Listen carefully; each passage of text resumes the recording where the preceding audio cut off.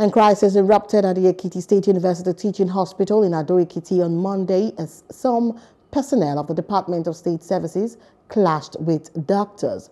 At least one person was taken to the emergency unit of the hospital after he was reportedly taken away by the gun-wielding officials of DSS.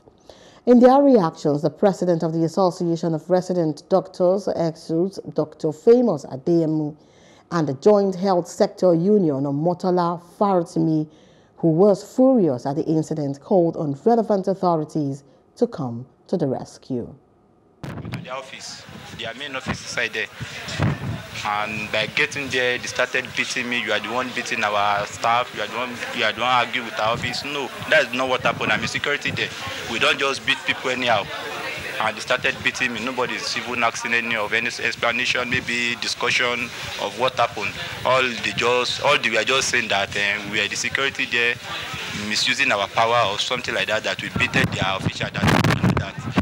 They didn't know that they are DSS.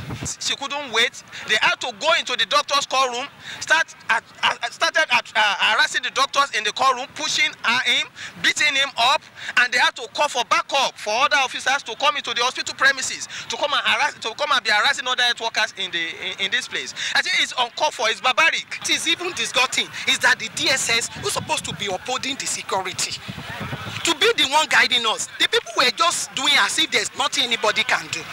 And they started harassing everybody. We are just appealing. The government, they should help us because we are scared to work. I won't deceive you. Except the DSS want to bring all their medical personnel to come and work in this hospital. As we are scared to work.